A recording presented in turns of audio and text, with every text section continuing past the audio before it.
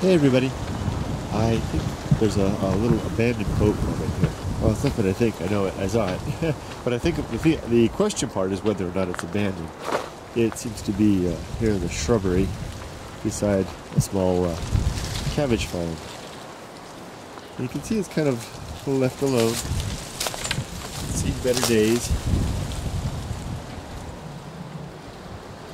Yep, little boat. It's even got a had a blue sheet on it at one time. You can see the remnants of the tarp over there. Rotted away. This could be a fishing net, maybe? I don't know.